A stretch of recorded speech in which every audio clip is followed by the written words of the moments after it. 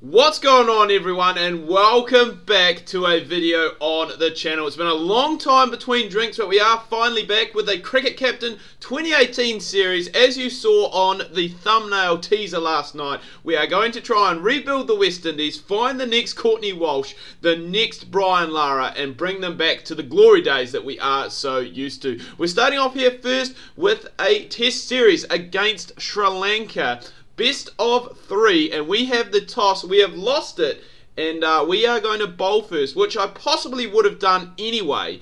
But I think with the overheat conditions, if we could get through the first session, it could be quite good. Now, I have made a few additions to the side. Darren Bravo is obviously back. He is batting at number 3 for us. And we've gone for a few new faces. Joseph, who has played a few games as well. And what I'm going to do, and this is what JG Weaver has done, is for the test I'm going to go just wickets only, because that is going to keep the recording to a decent time. So I'm hoping here that we can get a semi-decent roll on against a Sri Lanka side who I think is sitting just above us in the test rankings at the moment. I think we are number 7, they are number 6. So a win here in our own backyard in a series would be bloody awesome, but the Sri Lankans do have a very good side, it must be said, and they have started off quite well too.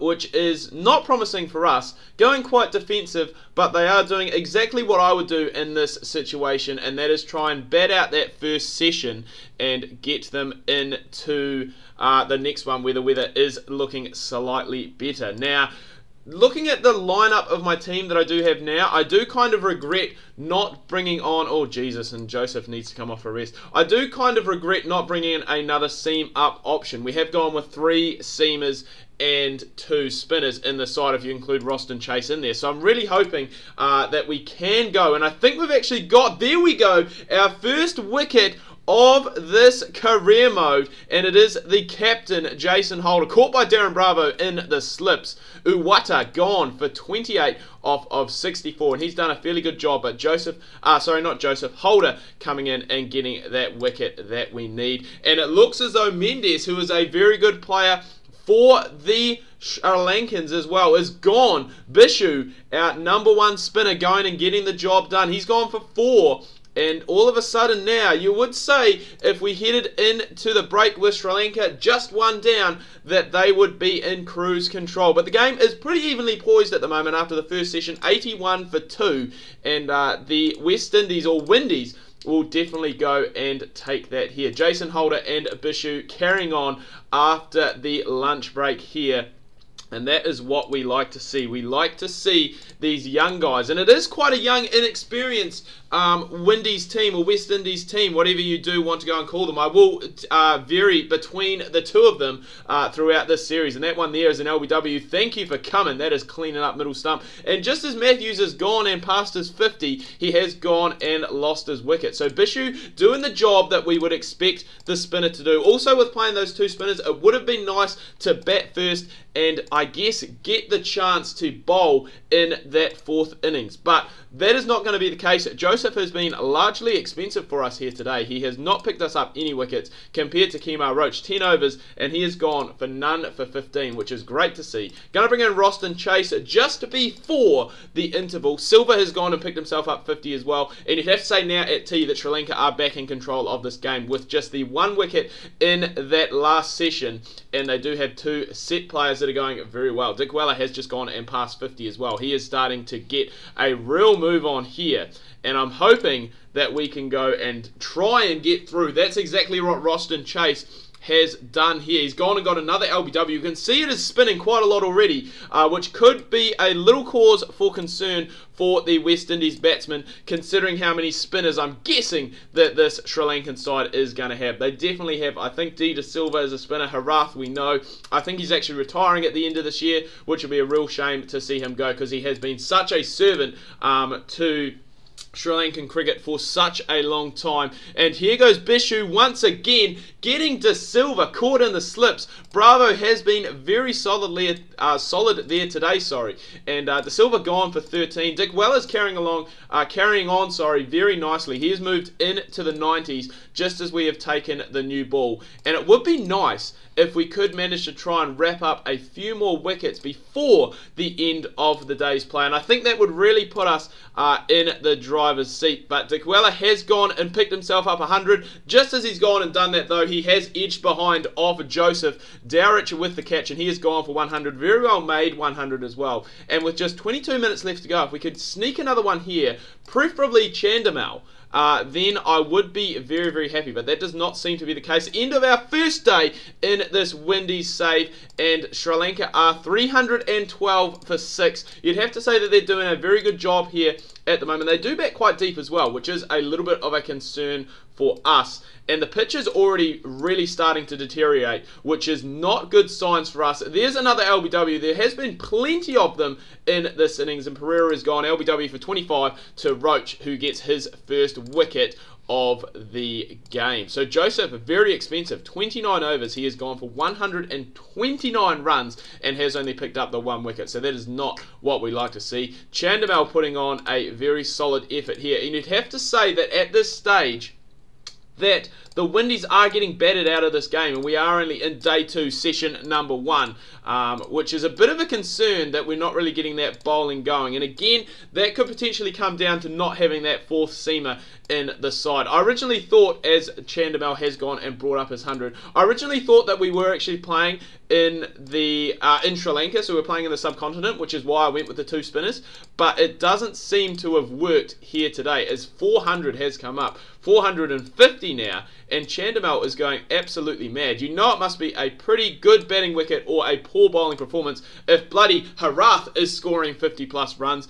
Thank the Lords, Bishu has gone and got his 4th straight through Chandimal. He's gone for 139. Very surprised that Sri Lanka have not declared yet with 500 on the board. Possibly looking at Harath going and getting that 100, but it's not going to be the case as Bishu is gone. I was going to say straight through him, but that is a top edge that has gone down to a man down the ground. And Bishu now does have 5. Chase, 140 he has gone for. We need to work on some of these economy rates of some of these players. And it is good to see that Holder has come in and wrapped up the tail. So Sri Lanka all out for 527. Not the greatest of starts, it must be said, in this career mode. We've got Braithwaite and Powell opening up for us. As I said, we do have Darren Bravo, who is back in the side now. I brought him back in. I don't think he's playing for the Windies in any form at the moment. Shy Hope at number 4, Hetmeyer at number 5, who I think did just score quite a nice ton in a one-day international against Bangladesh. Roston Chase, number 6. Dowrich, our keeper, 7. Jason Holder at number 8. It's real hard with Holder. He's one of those guys who I personally don't think is good enough to bat inside the top 6.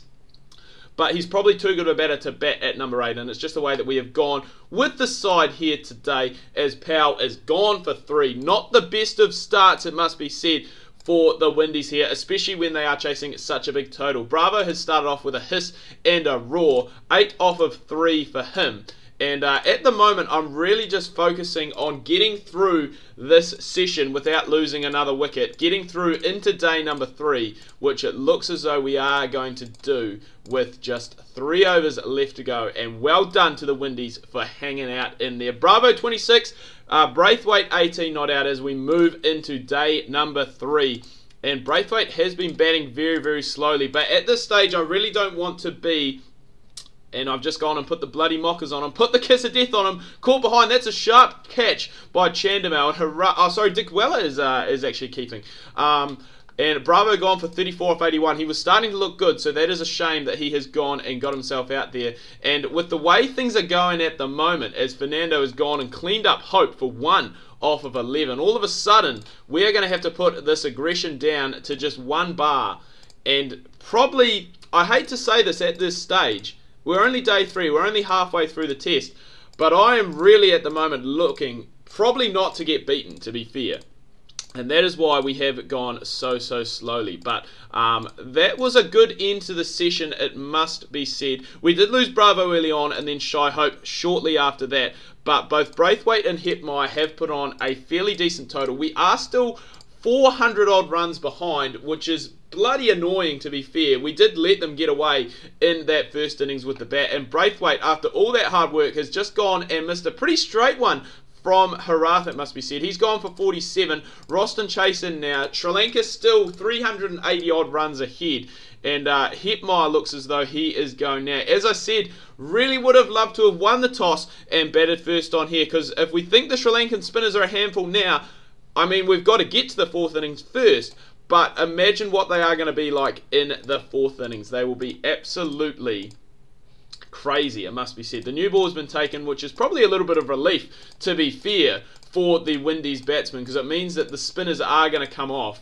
And it is very slow going here at the moment as we head into tea on day number 3. Still 346 runs behind, so there is still a lot of work that must be done. But these two are doing a fairly good job. And as I said, I don't want to think negatively in this career mode, but when a team puts 500 plus on you and you really are struggling, you're really just looking to try and not pick up that L, not looking to take that L as Antoine Griezmann would do in the fortnight celebration. But Chase gone for a very well made 41 off of 152. That's been the problem for this Windies side here today in this innings, is that players have gone and made starts, but then have gone and got themselves out. Braithwaite 47, Bravo 34, Hetmeyer 44, Roston Chase 41, and Dowrich, the last man to go, for 46. Windies still need 100 runs to avoid the follow-on, and with the way our tail is, I honestly do not think that that is going to happen. Roach gone for a golden.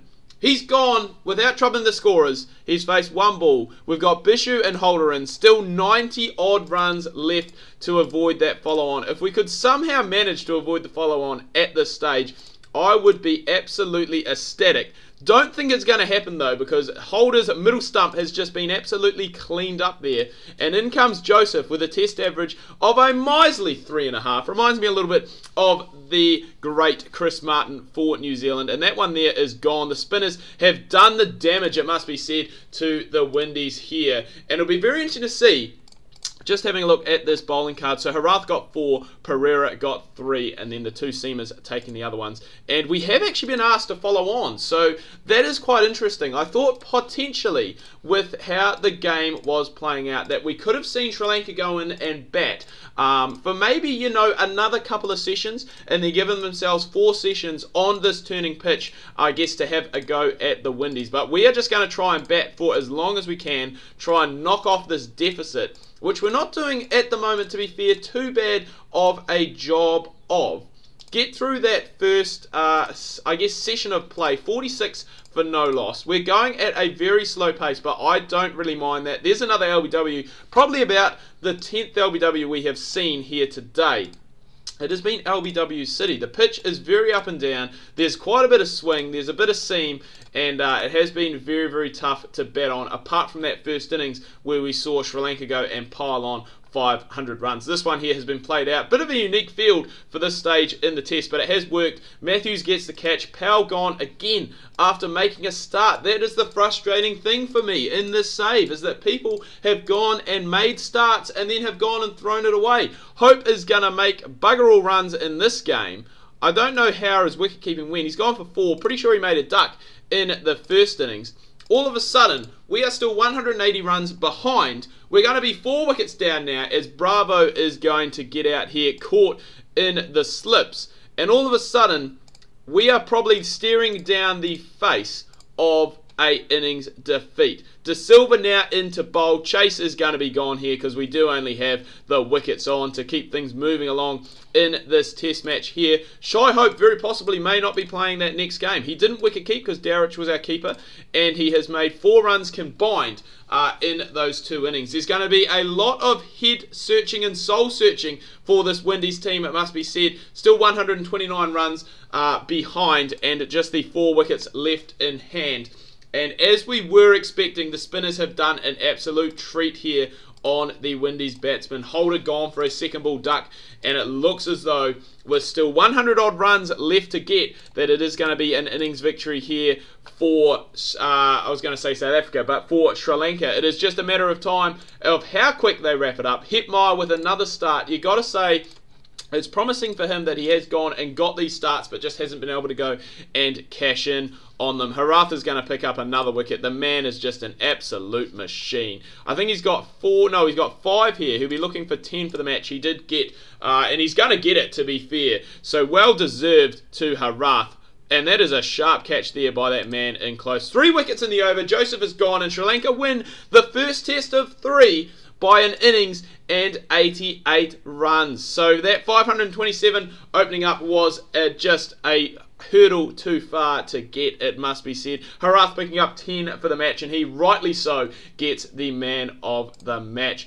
So as you can see, we do have another 2 tests that are coming up. Probably going to be a few changes heading into that next one, after how the batsman did really crumble in that first test, which is a shame. But I do hope you guys have enjoyed this video. If you have, remember to give it a big thumbs up.